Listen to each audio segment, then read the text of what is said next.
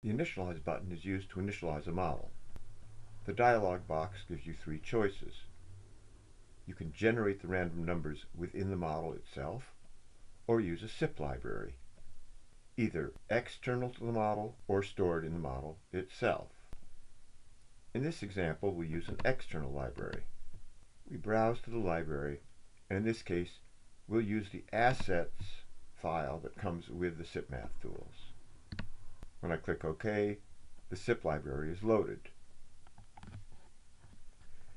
In addition, when we go back to our original model, we discover that the PM table sheet has been added to the model. This is where the data table will be generated.